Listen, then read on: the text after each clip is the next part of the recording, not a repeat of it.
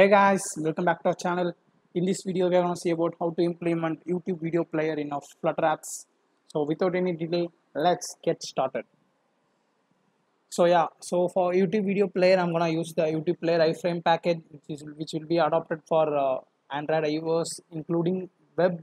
So I'm going to copy this and inside our terminal, just paste and hit the enter. So it will be adding our package into our pubspec.yaml. Yeah, it is completed. So once the pubkit is completed,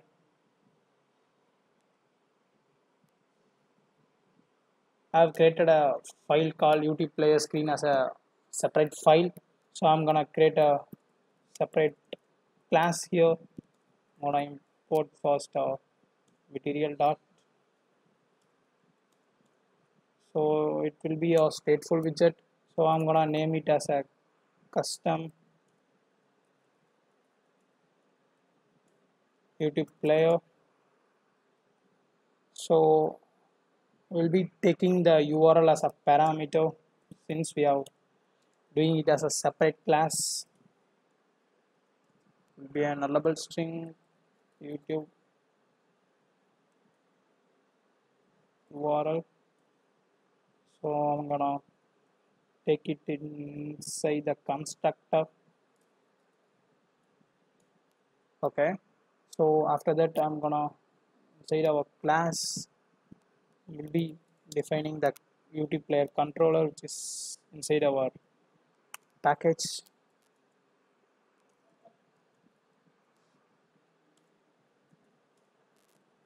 Okay. So we are gonna instantiate it inside our initial state.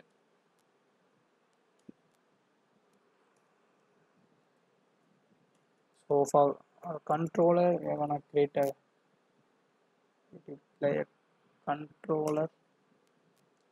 So we have to give the player ID or video ID for the respective URL. So for that, they have given the method to convert from URL to the YouTube video ID. So that is called YouTube player controller dot convert URL to ID. So you have to pass widget dot YouTube URL. So since it is null, it's elementary. Okay. So here, yeah. So once we have given this, we can also have params here for specific optimization, or you want to do some other extra parameters that will be comes here inside the player params. Oops. Okay. So here, so inside the YouTube player params, we'll be having several options here. So now I'm gonna use some of those. I'm gonna loop true, and we're gonna give the color as a transparent, and yeah, so we are gonna use it for desktop mode too. So we'll be enabling.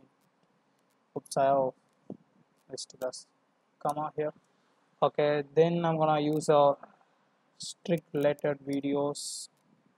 Can also customize here related videos and show full screen button.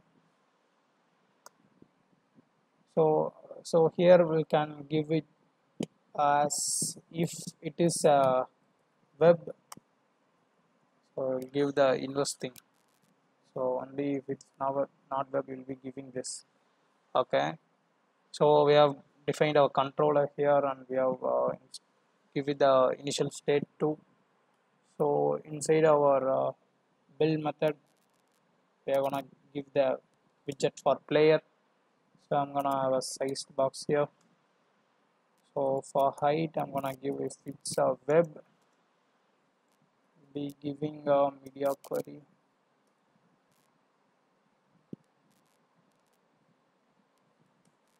So I'm gonna save it as a separate variable. So screen size.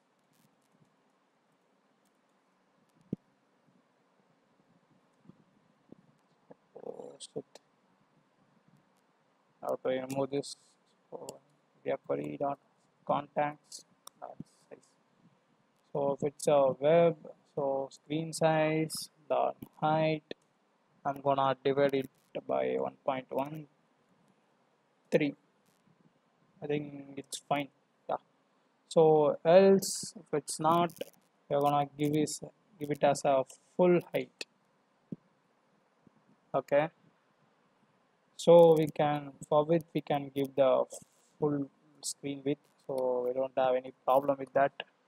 And we're gonna give a child as a YouTube player controller provider. So this is the vision which will be having those video thing.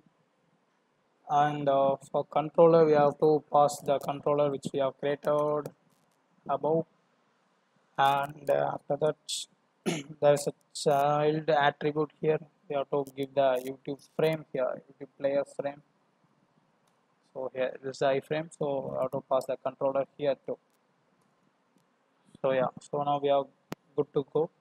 So now inside our main we have to call this class, and we are gonna pass YouTube URL here, so then it will be ready to use.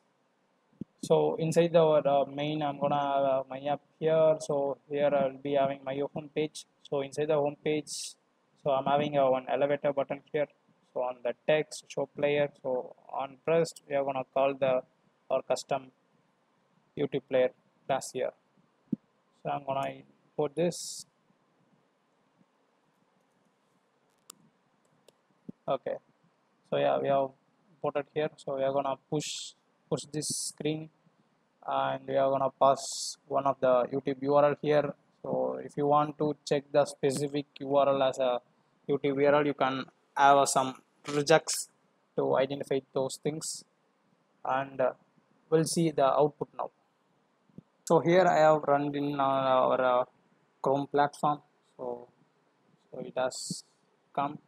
So if I click the show player button, so it will be pushed to our, this is our custom YouTube player class. So you can have a player widget here. Inside this you can play, pause, and you can even control the volumes, and you can have the settings.